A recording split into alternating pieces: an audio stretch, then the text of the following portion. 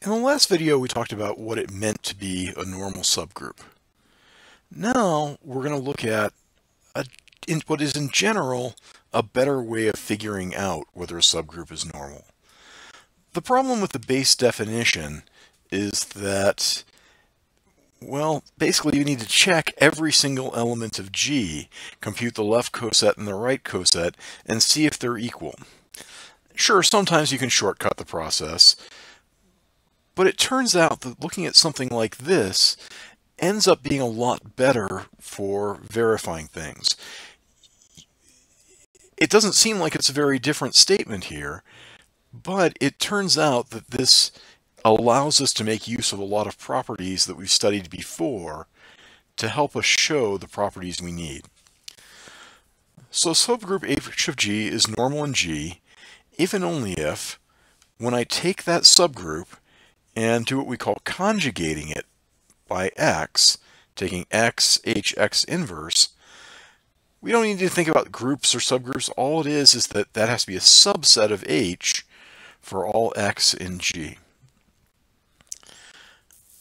Okay, let's show how this works. So let's take a look at a couple of groups that we haven't really considered too much recently. So let's say we have the group G is GL to R. And what that was real valued 2 by 2 matrices with non-zero determinant. And the operation being matrix multiplication.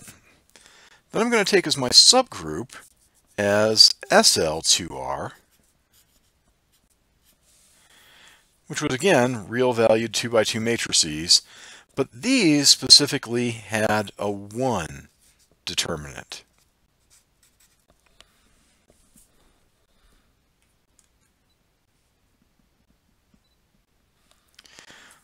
So this is definitely a subgroup of that.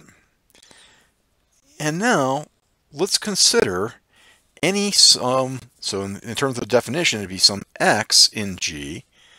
Well, that's going to be some matrix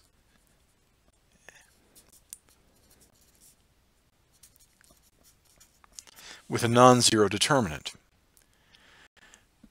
Well, the thing to remember is that certainly if it's got a non-zero determinant, it's got an inverse, and the determinant of x is 1 over the determinant of x inverse. Okay, so if I take anything here, if I take xh, x inverse, okay, let's let H be any matrix in lowercase h be any matrix in capital H, and I look at x, lowercase h, x inverse, what's the determinant of that? Well, when I take the determinant of a product of matrices, I can take the product of each matrix individually and multiply them. But we just said the determinant of x inverse is 1 over, or the determinant of x is 1 over the determinant of x inverse.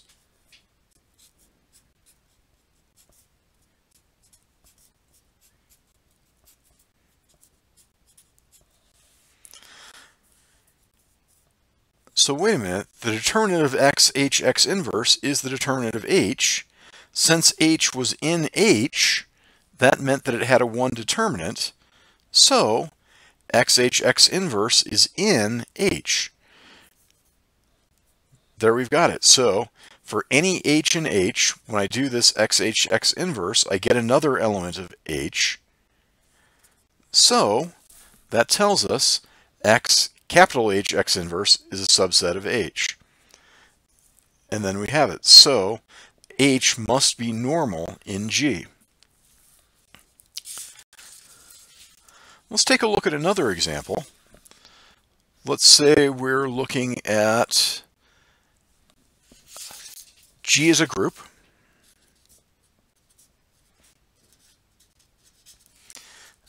That has only one subgroup,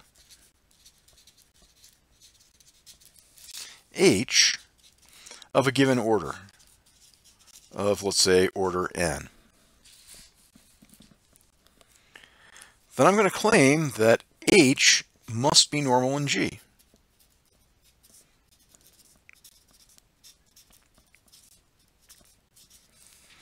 And why is that? Well, if I look at that X, H, X inverse thing, we actually showed this a few weeks ago, that this is a different subgroup.